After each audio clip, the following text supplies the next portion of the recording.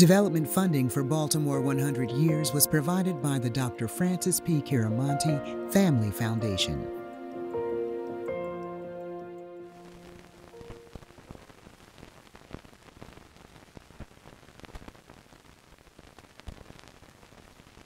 There aren't a whole lot of cities like Baltimore. It's got this chip on its shoulder.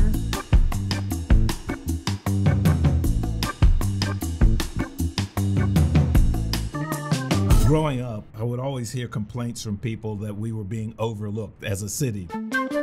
National weather maps would always say Washington, and then New York skip over us. Baltimore had, and in some ways still does, have an inferiority complex. Baltimore was known back in the 50s as sort of like this little stop along the way from Philadelphia or New York to Washington.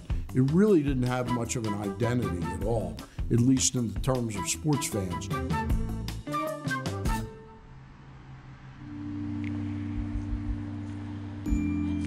Jim Brady was the Secretary of Economic Development during the Glendenning administration when the Ravens arrived, and he said, you know, it's not so much the dollar economic impact, it's the psyche of having an NFL team.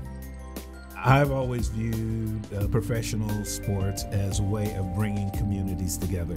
I just love it when I look around at the stadium and you see people who may not live near one another all of a sudden are sitting next to one another in the stadium rooting for the same team. The fabric of a city, it's a tapestry of things, and the sports franchises that you have play a very, very important part in holding that tapestry together. They are the one time that people can come together. Race, religion, politics, aren't important. There's a unanimity of purpose. And in the times we live in today, I think in some ways it's even more important than it was 20 or 40 or 50 years ago, that we have something that does bring people together.